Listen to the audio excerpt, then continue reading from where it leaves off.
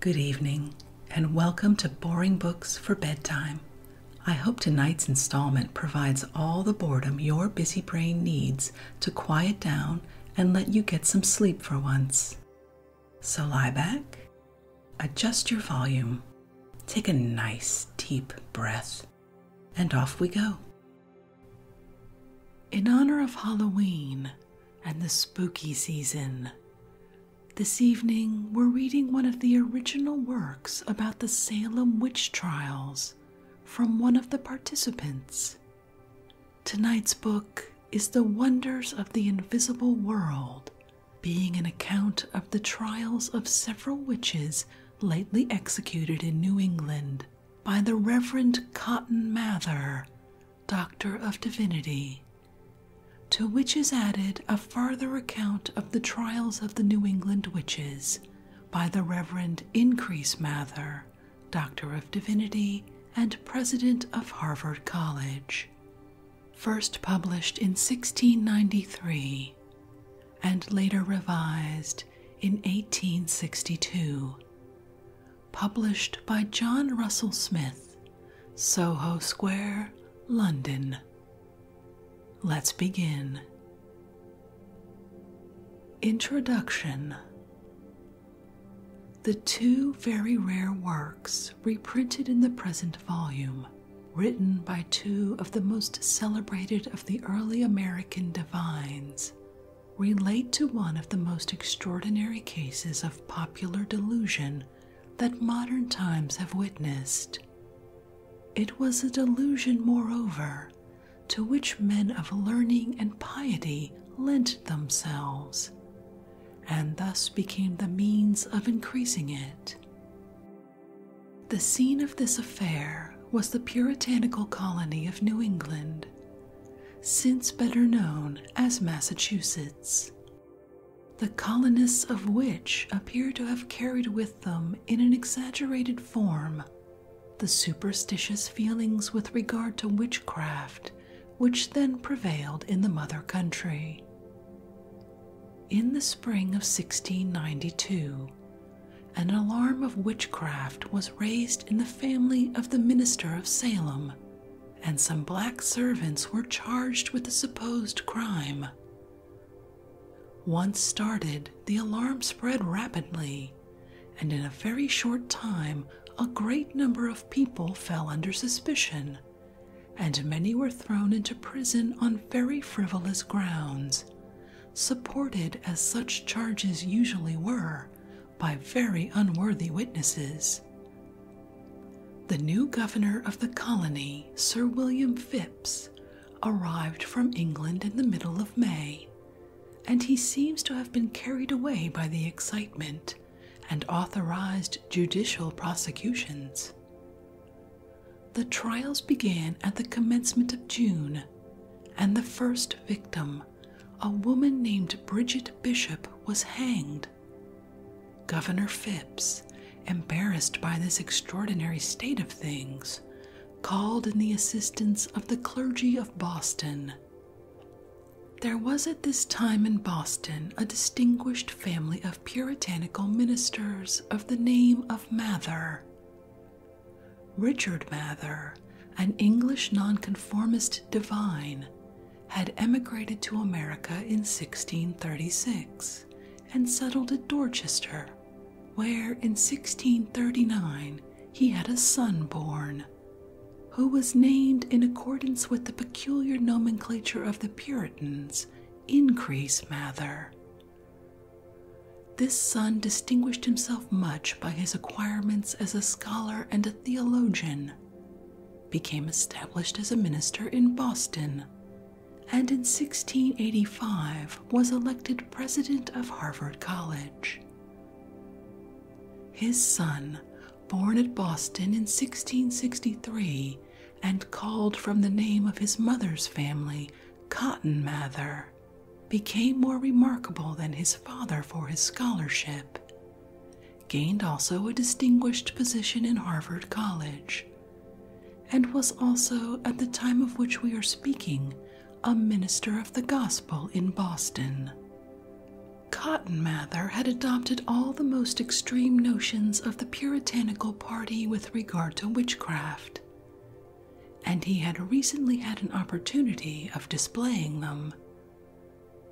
In the summer of the year 1688, the children of a mason of Boston named John Goodwin were suddenly seized with fits and strange afflictions which were at once ascribed to witchcraft, and an Irish washerwoman named Glover, employed by the family, was suspected of being the witch.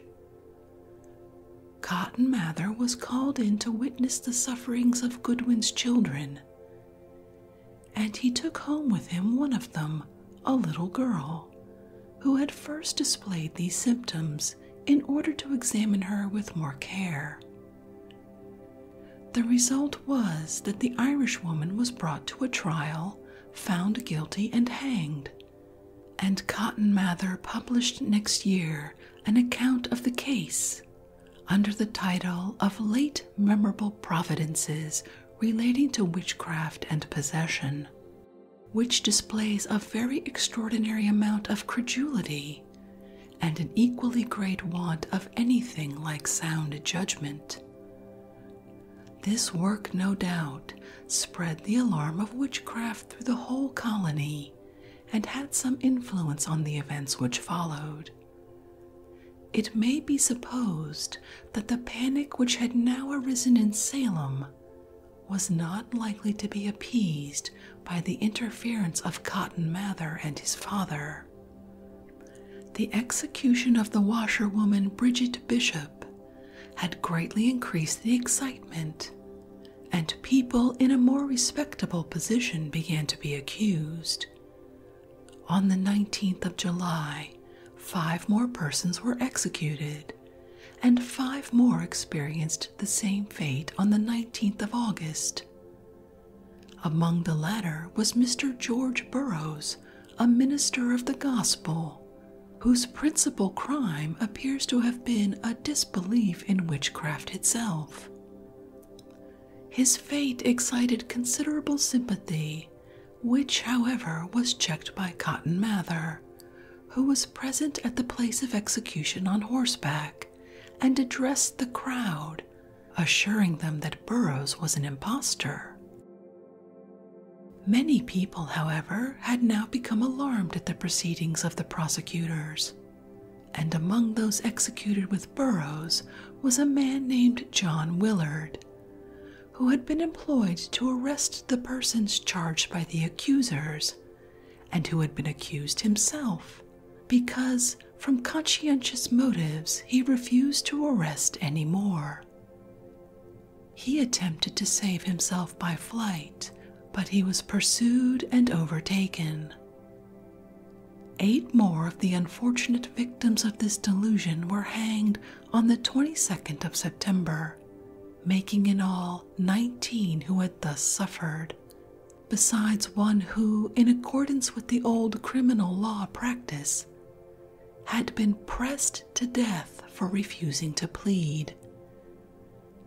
The excitement had indeed risen to such a pitch that 2 dogs accused of witchcraft were put to death. A certain degree of reaction, however, appeared to be taking place, and the magistrates who had conducted the proceedings began to be alarmed and to have some doubts of the wisdom of their proceedings. Cotton Mather was called upon by the governor to employ his pen in justifying what had been done, and the result was the book which stands first in the present volume, The Wonders of the Invisible World, in which the author gives an account of 7 of the trials at Salem, compares the doings of the witches in New England with those in other parts of the world, and adds an elaborate dissertation on witchcraft in general. This book was published at Boston, Massachusetts in the month of October, 1692. Other circumstances, however, contributed to throw discredit on the proceedings of the court, though the witch mania was at the time spreading throughout the whole colony. In this same month of October, the wife of Mr. Hale, minister of Beverly, was accused, although no person of sense and respectability had the slightest doubt of her innocence, and her husband had been a zealous promoter of the prosecutions. This accusation brought a new light on the mind of Mr. Hale, who became convinced of the injustice in which he had been made an accomplice. But the other ministers who took the lead in the proceedings were less willing to believe in their own error, and equally convinced of the innocence of Mrs. Hale, they raised a question of conscience, whether the devil could not assume the shape of an innocent and pious person as well as of a wicked person, for the purpose of afflicting his victims. The assistance of Increase Mather, the president or principal of Harvard College, was now called in, and he published the book which is also reprinted in the present volume, a further account of the trials of the New England witches, to which is added cases of conscience concerning witchcrafts and evil spirits personating men. It will be seen that the greater part of the cases of conscience is given to the discussion of the question just alluded to, which Increase Mather unhesitatingly decides in the affirmative. The scene of agitation was now removed from Salem to Andover, where a great number of persons were accused of witchcraft and thrown into prison, until a justice of the peace named Bradstreet, to whom the accusers applied for warrants, refused to grant any more. Hereupon they cried out upon Bradstreet, and declared that he had killed 9 persons by means of witchcraft, and he was so much alarmed that he fled from the place.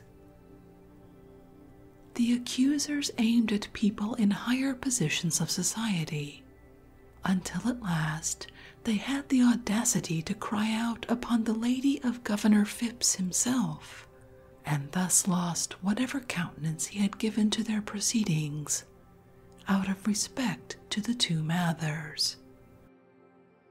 Other people of character, when they were attacked by the accusers, took energetic measures in self-defense. A gentleman of Boston, when cried out upon, obtained a writ of arrest against his accusers on a charge of defamation, and laid the damages at £1,000. The accusers themselves now took fright, and many who had made confessions retracted them, while the accusations themselves fell into discredit. When Governor Phipps was recalled in April 1693 and left for England, the witchcraft agitation had nearly subsided, and people in general had become convinced of their error and lamented it. But Cotton Mather and his father persisted obstinately in the opinions they had published, and looked upon the reactionary feeling as a triumph of Satan and his kingdom. In the course of the year, they had an opportunity of reasserting their belief in the doings of the witches of Salem. A girl of Boston, named Margaret Rule, was seized with convulsions, in the course of which she pretended to see the shapes or specters of people exactly as they were alleged to have been seen by the witch accusers at Salem and Andover. This occurred on the 10th of September, 1693, and she was immediately visited by Cotton Mather, who examined her and declared his conviction of the truth of her statements. Had it depended only upon him, a new and no doubt equally bitter persecution of witches would have been raised in Boston. But an influential merchant of that town, named Robert Califf, took the matter up in a different spirit, and also examined Margaret Rule and satisfied himself that the whole was a delusion or imposture. Caliph wrote a rational account of the events of these 2 years, 1692 and 1693, exposing the delusion and controverting the opinions of the 2 Mathers on the subject of witchcraft, which was published under the title of More Wonders of the Invisible World, or The Wonders of the Invisible World displayed in 5 parts, an account of the sufferings of Margaret Rule collected by Robert Caliph, merchant of Boston in New England. The partisans of the Mathers displayed their hostility to this book by publicly burning it, and the Mathers themselves kept up the feeling so strongly that years afterwards, when Samuel Mather, the son of Cotton, wrote his father's life, he says sneeringly of Caliph, quote, "There was a certain disbeliever in witchcraft who wrote against the wonders of the invisible world, but as the man is dead, his book died long before him." End quote. Caliph died in 1720. The witchcraft delusion had, however, been sufficiently dispelled to prevent the recurrence of any other such persecutions, and those who still insisted on their truth were restrained to the comparatively harmless publication and defense of their opinions. The people of Salem were humbled and repentant. They deserted their minister, Mr. Parris, with whom the persecution had begun, and were not satisfied until they had driven him away from the place. Their remorse continued through several years, and most of the people concerned in the judicial proceedings proclaimed their regret. The jurors signed a paper expressing their repentance and pleading that they had labored under a delusion. What ought to have been considered still more conclusive, many of those who had confessed themselves witches and had been instrumental in accusing others retracted all they had said and confessed that they had acted under the influence of terror. Yet the vanity of superior intelligence and knowledge was so great in the 2 Mathers that they resisted all conviction. In his Magnalia, an ecclesiastical history of New England, published in 1700, Cotton Mather repeats his original view of the doings of Satan in Salem, showing no regret for the part he had taken in this affair, and making no retraction of any of his opinions. Still later, in 1723, he repeats them again in the same strain, in the chapter of the Remarkables of his father, entitled Troubles from the Invisible World. His father, Increase Mather, had died in that same year at an advanced age, being in his 85th year. Cotton Mather died on the 13th of February, 1728. Whatever we may think of the credulity of these 2 ecclesiastics, there can be no ground for charging them with acting otherwise than conscientiously, and they had claims on the gratitude of their countrymen sufficient to overbalance their error of judgment on this occasion. Their books relating to the terrible witchcraft delusion at Salem have now become very rare in the original editions, and their interest as remarkable monuments of the history of superstition make them well worthy of a reprint. The Wonders of the Invisible World, being an account of the trials of several witches lately executed in New England, and of several remarkable curiosities therein occurring, together with 1. Observations upon the nature, the number, and the operations of the devils. 2. A short narrative of a late outrage committed by a knot of witches in Swedeland, very much resembling and so far explaining that under which New England has labored. 3. Some counsels directed a due improvement of the terrible things lately done by the unusual and amazing range of evil spirits in New England. And 4. A brief discourse upon those temptations which are the more ordinary devices of Satan, by Cotton Mather, published by the special command of His Excellency the Governor of the Province of the Massachusetts Bay in New England. Printed first at Boston in New England, and reprinted at London for John Dunton at the Raven in the Poultry, 1693.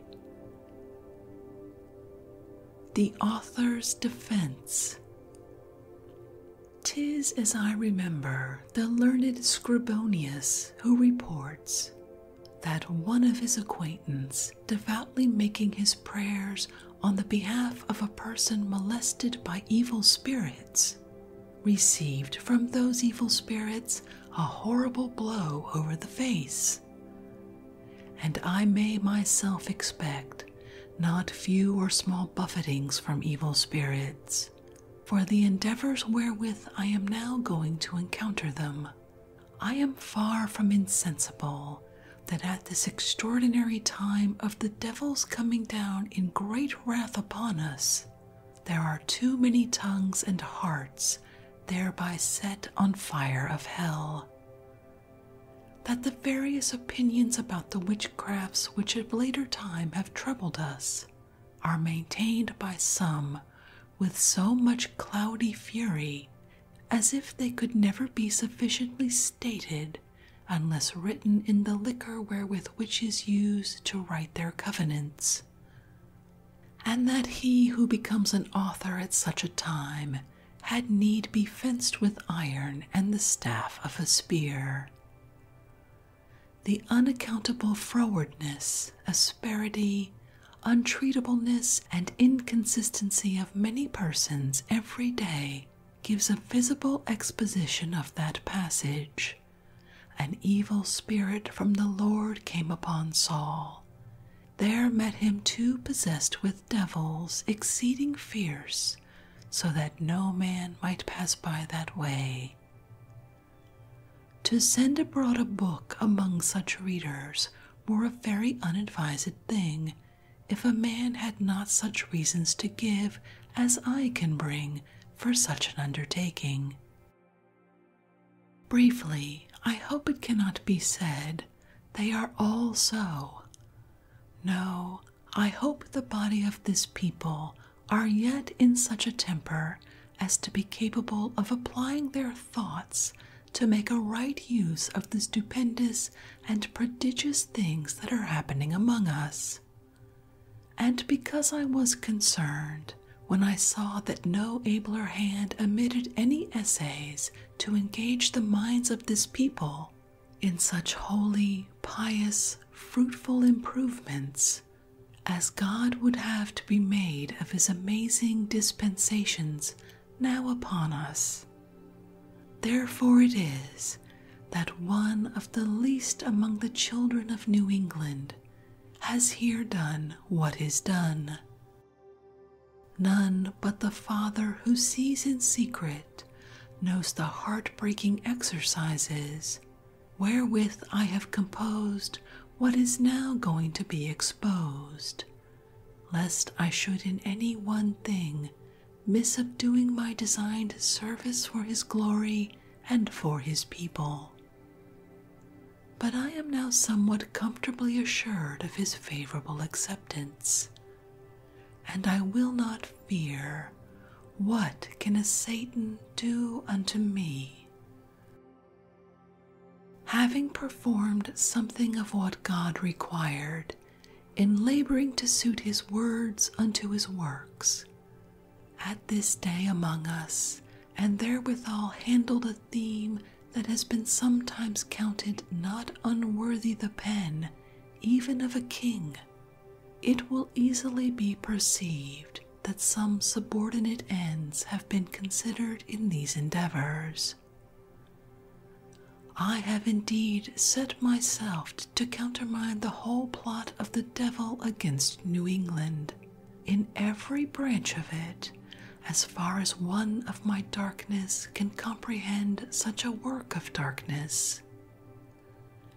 I may add that I have herein also aimed at the information and satisfaction of good men in another country 1,000 leagues off, where I have, it may be, more or however more considerable friends than in my own. And I do what I can to have that country now, as well as always, in the best terms with my own. But while I am doing these things, I have been driven a little to do something likewise for myself.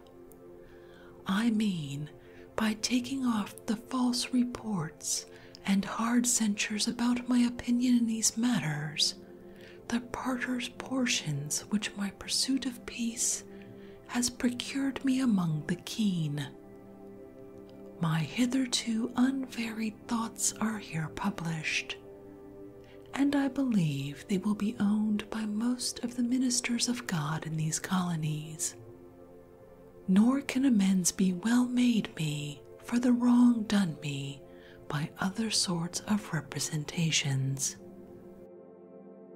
In fine, for the dogmatical part of my discourse I want no defense. For the historical part of it I have a very great one. The Lieutenant Governor of New England, having perused it, has done me the honor of giving me a shield, under the umbrage whereof I now dare to walk abroad. Reverend and dear Sir, you very much gratified me, as well as put a kind respect upon me when you put into my hands your elaborate and most seasonable discourse entitled The Wonders of the Invisible World. And having now perused so fruitful and happy a composure upon such a subject at this juncture of time, and considering the place that I hold in the court of Oyez and Termine, still laboring and proceeding in the trial of the persons accused and convicted for witchcraft, I find that I am more nearly and highly concerned than as a mere ordinary reader, to express my obligation and thankfulness to you for so great pains, and cannot but hold myself many ways bound, even to the utmost of what is proper for me, in my present public capacity, to declare my singular approbation thereof.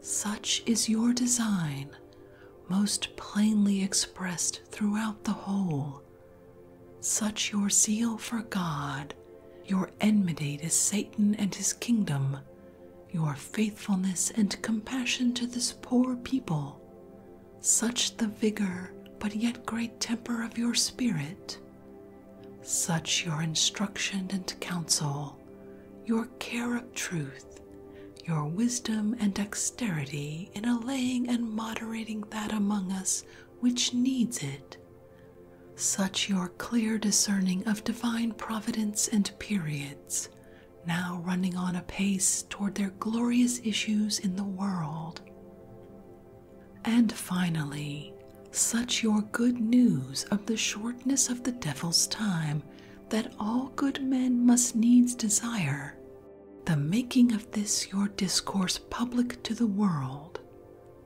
and will greatly rejoice that the Spirit of the Lord has thus enabled you to lift up a standard against the infernal enemy that hath been coming in like a flood upon us. I do therefore make it my particular and earnest request unto you, that as soon as may be, you will commit the same unto the press accordingly. I am your assured friend, William Stoughton. Enchantments Encountered, Section 1. It was as long ago as the year 1637 that a faithful minister of the Church of England, whose name was Mr. Edward Simons, did in a sermon afterwards printed thus express himself, quote, "At New England now the sun of comfort begins to appear, and the glorious day star to show itself, sed venient annis seculare seris. There will come times in after ages when the clouds will overshadow and darken the sky there. Many now promise to themselves nothing but successive happiness there, which for a time through God's mercy they may enjoy, and I pray God they may a long time. But in this world there is no happiness perpetual." End quote. An observation, or I had almost said an inspiration, very dismally now verified upon us. It has been affirmed by some who best knew New England that the world will do New England a great piece of injustice if it acknowledge not a measure of religion, loyalty, honesty, and industry in the people there, beyond what is to be found with any other people for the number of them.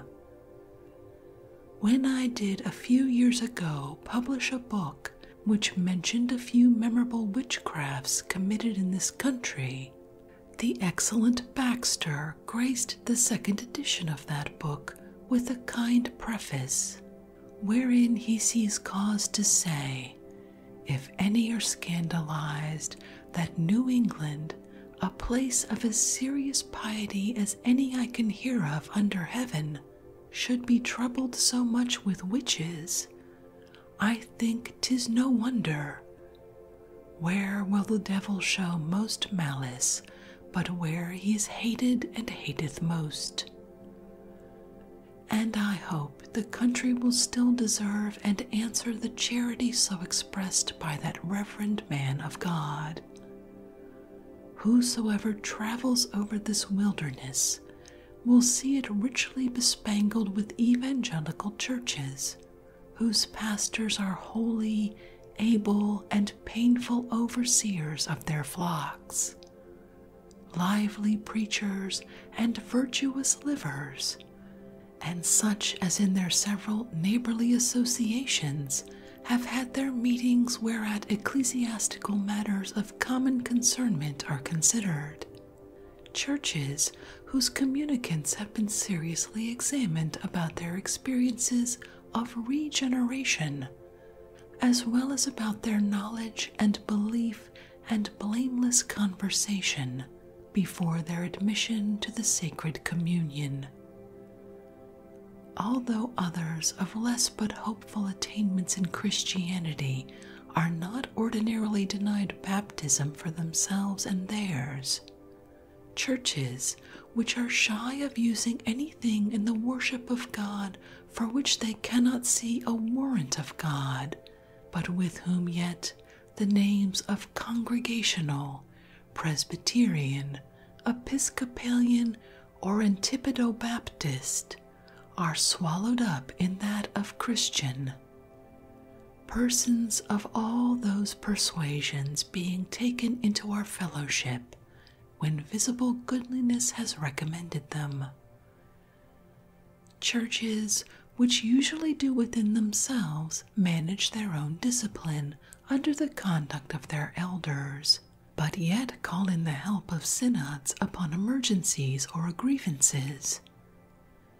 Churches, lastly, wherein multitudes are growing ripe for heaven every day, and as fast as these are taken off, others are daily rising up.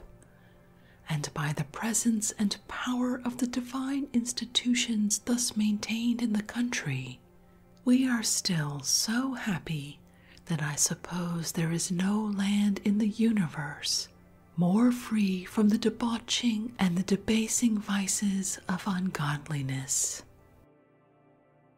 The body of the people are hitherto so disposed that swearing, Sabbath breaking, whoring, drunkenness, and the like do not make a gentleman but a monster or a goblin in the vulgar estimation. All this notwithstanding, we must humbly confess to our God that we are miserably degenerated from the first love of our predecessors. However we boast ourselves a little, when men would go to trample upon us, and we venture to say, whereinsoever any is bold, we speak foolishly, we are bold also. The first planters of these colonies were a chosen generation of men, who were first so pure as to disrelish many things which they thought wanted reformation elsewhere, and yet withal so peaceable that they embraced a voluntary exile in a squalid, horrid American desert, rather than to live in contentions with their brethren. Those good men imagined that they should leave their posterity in a place where they should never see the inroads of profanity or superstition, and a famous person returning hence could in a sermon before the Parliament profess, I have now been 7 years in a country where I never saw one man drunk, or heard one oath sworn, or beheld one beggar in the streets all the while. Such great persons as Budæus and others, who mistook Sir Thomas More's Utopia for a country really existent, and stirred up some divines charitably to undertake a voyage thither, might now have certainly found a truth in their mistake. New England was a true Utopia.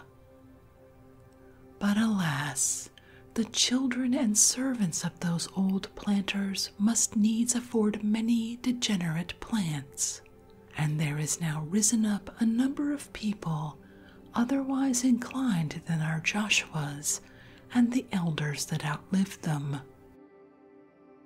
Those two things, our holy progenitors and our happy advantages, make omissions of duty, and such spiritual disorders as the whole world abroad is overwhelmed with, to be as provoking in us as the most flagitious wickedness committed in other places. And the ministers of God are accordingly severe in their testimonies. But in short, those interests of the gospel, which were the errand of our fathers into these ends of the earth, have been too much neglected and postponed, and the attainments of a handsome education have been too much undervalued by multitudes that have not fallen into exorbitances of wickedness. And some, especially of our young ones, when they have got abroad from under the restraints here laid upon them, have become extravagantly and abominably vicious. Hence 'tis that the happiness of New England has been but for a time, as it was foretold, and not for a long time, as has been desired for us. A variety of calamity has long followed this plantation, and we have all the reason imaginable to ascribe it under the rebuke of heaven upon us for our manifold apostasies. We make no right use of our disasters, if we do not remember whence we are fallen and repent and do the first works. and yet our afflictions may come under a further consideration with us. There is a further cause of our afflictions, whose due must be given him.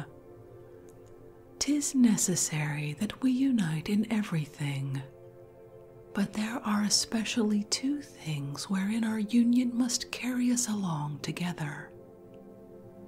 We are to unite in our endeavors to deliver our distressed neighbors from the horrible annoyances and molestations with which a dreadful witchcraft is now persecuting them. To have a hand in anything that may stifle or obstruct a regular detection of that witchcraft is what we may well with a holy fear avoid. Their Majesties' good subjects must not every day be torn to pieces by horrid witches, and those bloody felons be left wholly unprosecuted.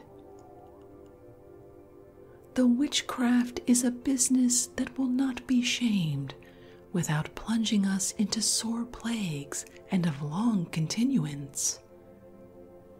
But then we are to unite in such methods for this deliverance as may be unquestionably safe, lest the latter end be worse than the beginning. And here, what shall I say? I will venture to say thus much, that we are safe when we make just as much use of all advice from the invisible world as God sends it for. It is a safe principle that when God Almighty permits any spirits from the unseen regions to visit us with surprising information, there is then something to be inquired after. We are then to inquire of one another what cause there is for such things.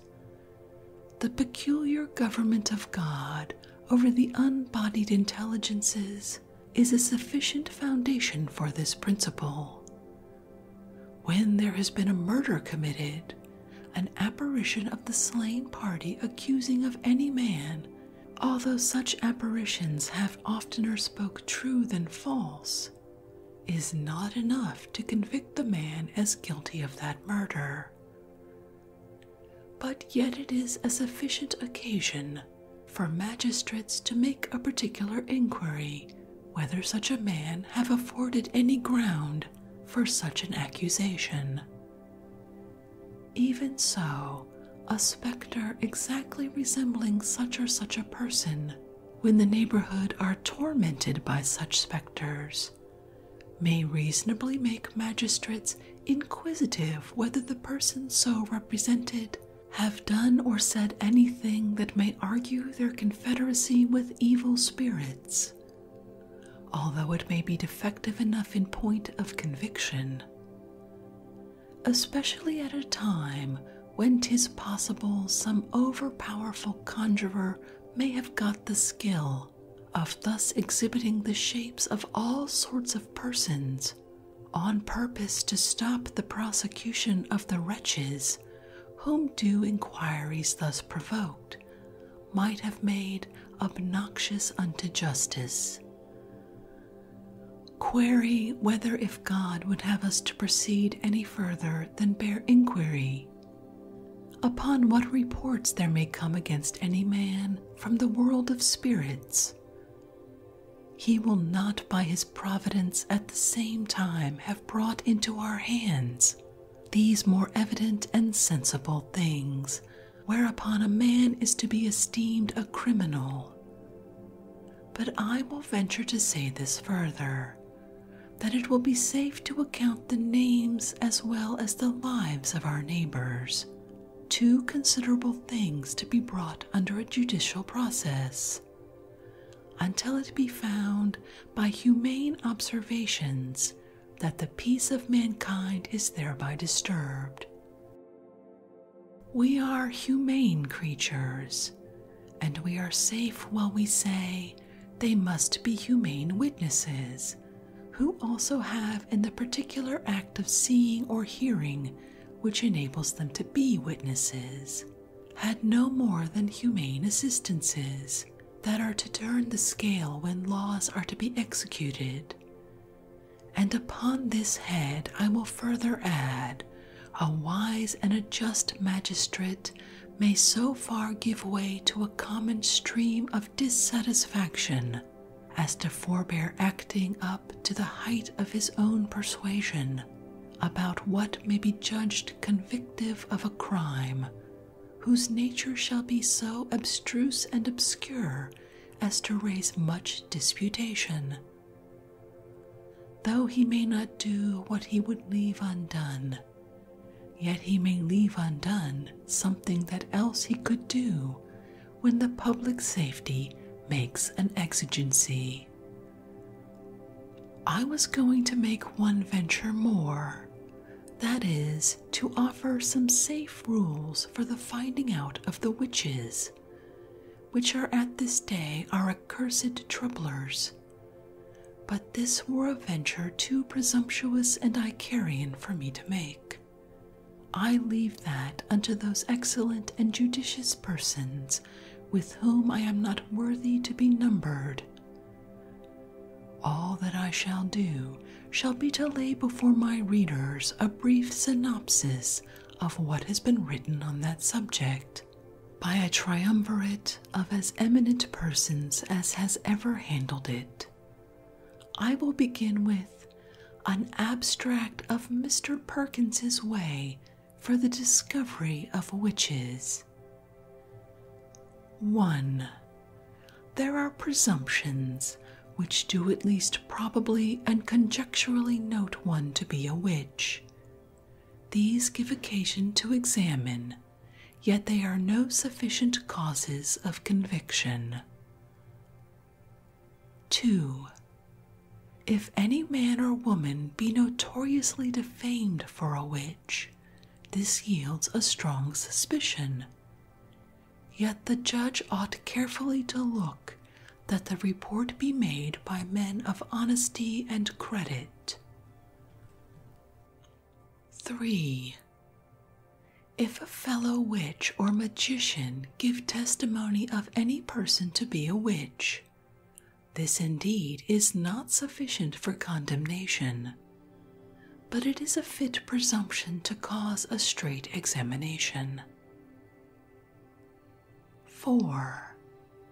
If after cursing there follow death, or at least some mischief, for witches are wont to practice their mischievous facts by cursing and banning, this also is a sufficient matter of examination, though not of conviction. 5. If after enmity, quarreling, or threatening, a present mischief does follow, that also is a great presumption. 6. If the party suspected be the son or daughter, the manservant or maidservant, the familiar friend, near neighbor, or old companion of a known and convicted witch, this may be likewise a presumption, for witchcraft is an art that may be learned and conveyed from man to man. 7. Some add this for a presumption.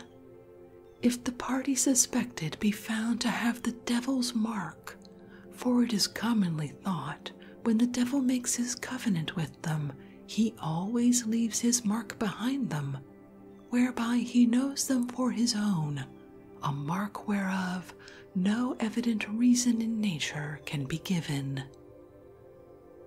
8. Lastly, if the party examined be unconstant or contrary to himself in his deliberate answers, it argueth a guilty conscience which stops the freedom of utterance. And yet there are causes of astonishment which may befall the good as well as the bad. 9. But then there is a conviction, discovering the witch, which must proceed from just and sufficient proofs, and not from bare presumptions. 10. scratching of the suspected party and recovery thereupon, with several other such weak proofs, as also the fleeing of the suspected party thrown upon the water. These proofs are so far from being sufficient that some of them are, after a sort, practices of witchcraft. 11. The testimony of some wizard, though offering to show the witch's face in a glass. This, I grant, may be a good presumption to cause a straight examination, but a sufficient proof of conviction it cannot be. If the devil tell the grand jury that the person in question is a witch, and offers withal to confirm the same by oath, should the inquest receive his oath or accusation to condemn the man? Assuredly no. And yet, that is as much as the testimony of another wizard, who only by the devil's help reveals the witch. 12. If a man, being dangerously sick and like to die, upon suspicion, will take it on his death that such a one hath bewitched him, it is an allegation of the same nature, which may move the judge to examine the party, but it is of no moment for conviction. 13. Among the sufficient means of conviction, the first is the free and voluntary confession of the crime, made by the party suspected and accused after examination. I say not that a bare confession is sufficient, but a confession after due examination, taken upon pregnant presumptions. What needs now more witness or further inquiry? 14. There is a second sufficient conviction by the testimony of 2 witnesses of good and honest report, avouching before the magistrate upon their own knowledge these 2 things: either that the party accused hath made a league with the devil, or hath done some known practice of witchcraft, and all arguments that do necessarily prove either of these, being brought by 2 sufficient witnesses, are of force fully to convince the party suspected. 15. If it can be proved that the party suspected hath called upon the devil or desired his help, this is a pregnant proof of a league formerly made between them. 16. If it can be proved that the party hath entertained a familiar spirit and had conference with it, in the likeness of some visible creatures, here is evidence of witchcraft. 17. If the witnesses affirm upon oath that the suspected person hath done any action or work which necessarily infers a covenant made, as that he hath used enchantments, divined things before they come to pass, and that peremptorily raised tempests, caused the form of a dead man to appear, it proveth sufficiently that he or she is a witch. This is the substance of Mr. Perkins. And I think that's more than enough of the wonders of the invisible world, being an account of the trials of several witches lately executed in New England, to which is added a farther account of the trials of the New England witches, by Cotton Mather and Increase Mather. That was really something, and we haven't even gotten to the trials. Hopefully, you're no longer awake to hear this, but if you are and you want to read this work for yourself, You'll find a link to a free ebook version from Project Gutenberg in the show description. The description also includes a link to our Patreon page, where you can find out about exclusive perks available to supporters, including monthly episodes found nowhere else. If you'd like to connect or suggest a boring book you'd like to hear read, the best place to catch me is on Twitter at BoringBooksPod. I'd love to hear from you. Thank you so much for joining me this evening. Until our next boring book, good night.